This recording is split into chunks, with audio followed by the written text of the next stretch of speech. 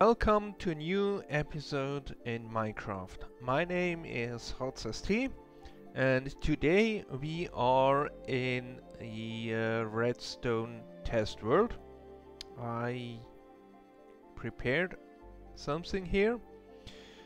We are actually quite a bit away from spawn points, about 1000 blocks. In order to not interfere with the spawn chunks being loaded. And usually you can find videos on YouTube about almost any problem, or at least the solution to almost any problem, especially in Minecraft. But most of the time you don't see the thought process behind it that leads to the solving of the problem. So what I will try here is basically guide you through those steps and coming up with a solution. So let's first have a look at the problem. Some redstone contraptions, they don't react well to the chunks they are in to be unloaded, and they break. I'm not sure, but I think that's true for all redstone, because redstone stops working once chunks are unloaded. But for some of those contraptions, this can have very bad effects in the way that they break, and they have to be fixed before they can be restarted again. So most of them, for that reason, have an off switch. But if you forget to switch the off switch off before leaving a chunk, you're back to square one and the machine breaks. Yep. So chunk loading happens in the render distance, and for me that's 16 chunks. And there are two ways chunks are unloaded. One, the player moves away from that chunk, so basically more than 16 chunks away, then the original chunk is unloaded, or of course the player leaves the game. So I set some basic assumptions. I tried to come up with a solution for a single player world, as that's what I'm currently playing in, and trying to find a solution. But I guess anything that I can come up with should be adaptable to multiplayer as well.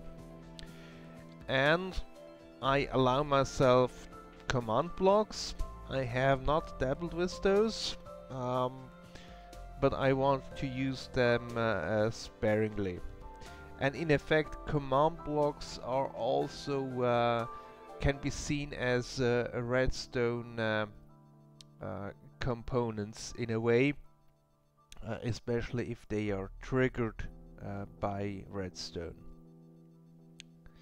So the goal is to create a contraption that detects when a player leaves the game and when a player leaves the rendered chunks. So let's get started with having one of those machines that actually break, just as a kind of demonstration. Okay, so now here we have one of those machines that fail when they are unloaded.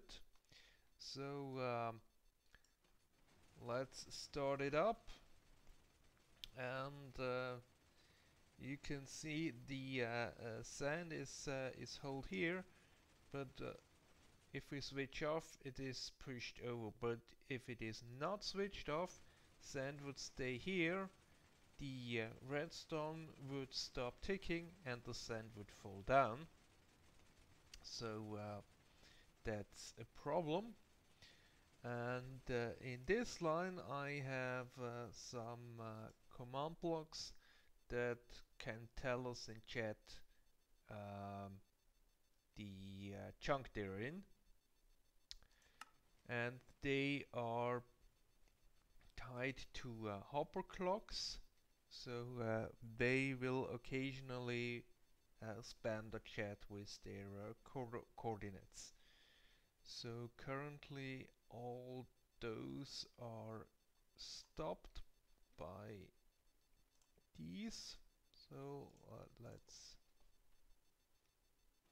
yep, and you can see the chat messages. So the machine is still working, chat is still spamming. So now we will fly out until there are no more messages in this direction. These are positive chunks. So you see only the last number changes.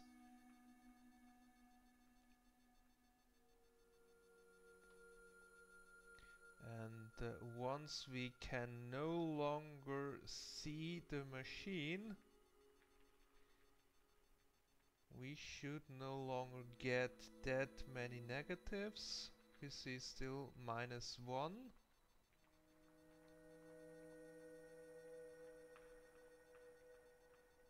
One is the lowest. And if we move even further out,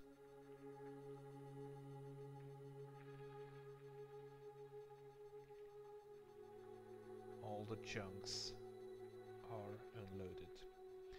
So let's get back. Now we can see we get the chat messages again as we come nearer, but we will find our machine broken with the sand lying down on the floor.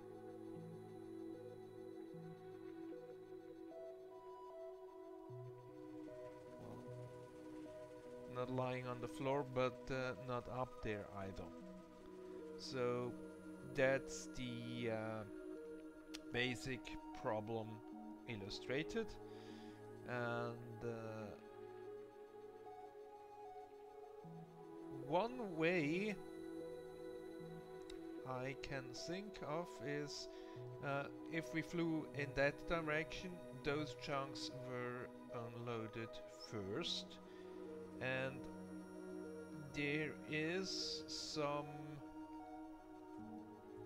I would not call it hard fact, so let's call it rumor, that when a chunk gets unloaded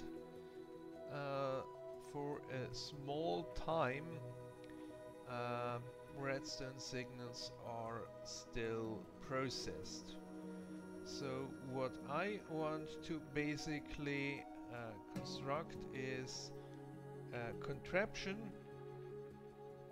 that triggers a redstone signal in this chunk, but the source is in this chunk. So once this chunk unloads, the red signal in that chunk will no longer be generated, and we can use that basically as a switch off.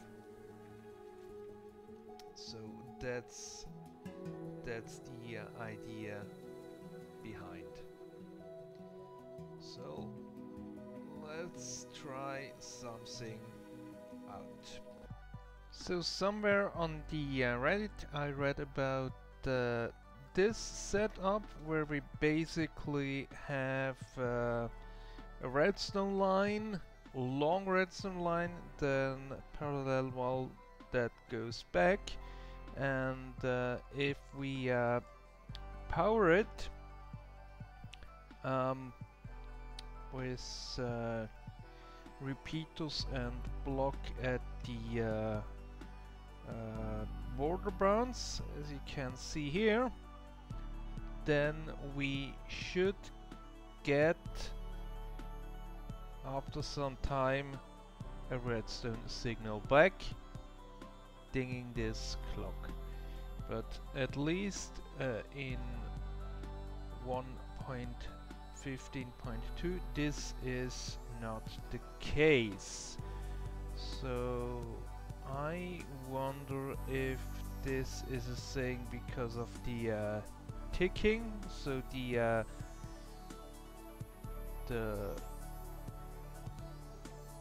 signal is not constant but on and off again.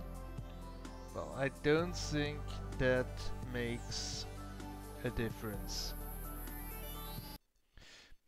No, it doesn't. But there is something peculiar, because if we move along this line, you can see this one is powered, this one is not. And as soon as we reach render distance, we should see the other line getting powered again. There it is. And if we move all the way